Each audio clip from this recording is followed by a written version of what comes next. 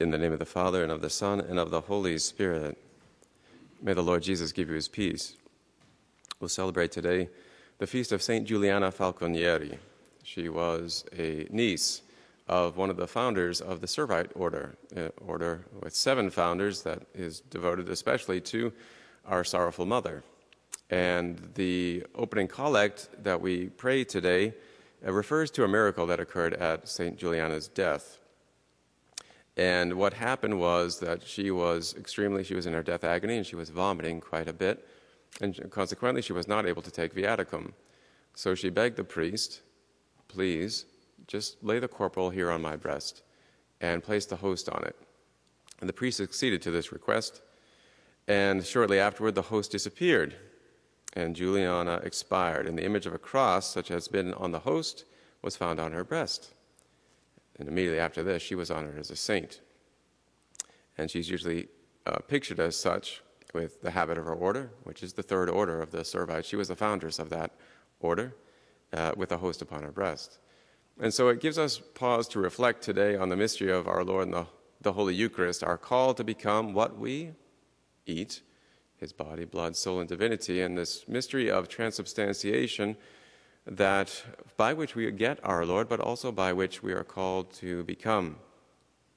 And so, meditating on this, Pope Benedict Emeritus gives us some good food for meditation. He says that death in itself is something of a transubstantiation, and the paragraph in the Catechism gets to this a little bit. When it talks about viaticum, it will talk about the sacrament of our Lord, once died and now risen.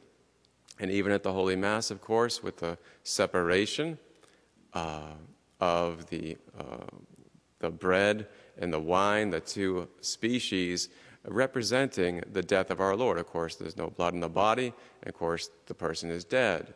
And so the sacramental significance of that is profound, and also the reality of our risen Lord truly present.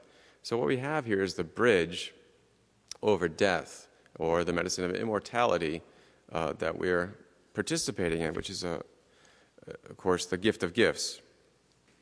Okay, so this death itself is also, according to Pope Benedict, as Cardinal Ratzinger, he has this, at the Last Supper, which anticipates the resurrection, we come to the certainty that love is stronger than death. This is his whole take, that the Last Supper anticipates and is the currency, so to speak, or is the very value of what happens on Good Friday.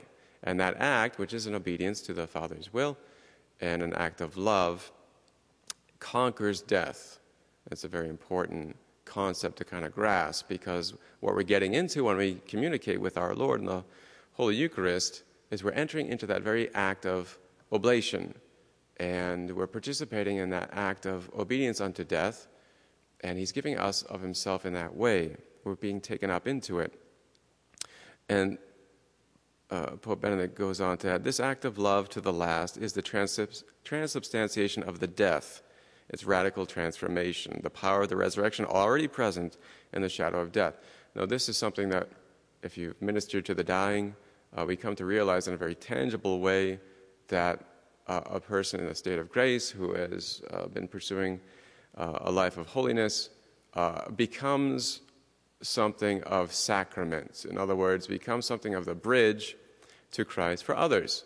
And this, of course, our whole life should be this way, but it comes into special significance at the approach of the division of soul and body, which is death.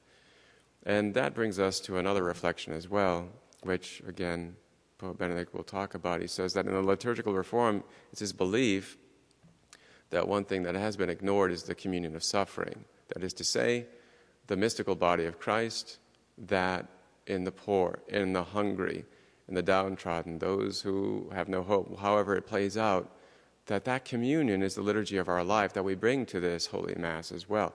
The two can't be separated. We can't do all kinds of fancy things liturgically and then ignore the table of the Lord in the world. A very important point, because we have focused so much on the liturgy. And so the transubstantiation of the death by this act of love is meant to be, of course, ite missa est, is spilled out throughout the whole world. Okay, so let's go back to St. Juliana Falconieri, who became, at the moment of her death, apparently the host. In other words, the host was, of course, imprinted with the cross, and then that cross was imprinted on the very breast or the heart of St. Juliana. And it gets at the mystery of what's happening there, because, of course, when we communicate, we're taken up into a higher order. Even the species, again, relying a lot on Pope Benedict, even the species, they're converted. The substance of the bread is converted. This is the language of the Church. The substance of the bread is converted to the substance of the body of our Lord, and the substance of the wine is completely converted, body, blood, soul, and divinity of Jesus. In communicating, we get taken up into a higher reality, and just the miracle of St. Juliana in our last moments points to that. Now, as Franciscans of the Immaculate, we've been called to image in a particular way through St. Maximilian's theology and also through Father Manelli this transubstantiation into the Immaculate, because it's not a no-brainer, but it is just a very concrete fact that the human nature of the Christ, which he gave up, came from, it's an entirety from the Immaculate Virgin Mary. And so entering into that also entails a transubstantiation into the Immaculate. So just looking at some of the steps of the Christ, and if you think of Jesus saying at the Last Supper, my body, which is given up for you. In a similar way, we can think of the Immaculate Virgin Mary saying, my heart, which is given up for you. Because the subjective participation of the redemption, all the interior consequences of sin rage through our heart. Consequently, we consecrate ourselves to Our Lady. Just as St. Paul would preach the cross of Christ, so too we must preach the cross of the interior cross of Christ and the graces that wins for souls. So looking at the Passion of our Lord, we have the bare bones fact that oftentimes the divine will appear to us as something as repugnant. And to be aware of that fact, and because that's the initial portal, it's the initial door to walk through in an act of faith and the obedience of faith, not my will but thine be done. We also have Jesus being tried and condemned, which on the interior level we meditate upon being the subject of others' criticisms, others' judgments, and how would we comport ourselves in that? Should we not, like the apostles, rejoice at suffering not only scourges, but the interior scourgings of these things? It's a high, exalted invitation to participate in this way, and the silence that's involved in that. The being scourged, the being crowned with thorns, the different humiliations, and lastly, the unvesting of the Christ at the cross, where we have the outer garment, which is being divested of temporal goods, and the inner garment, which would be the divesting of spiritual goods. What are we saying here?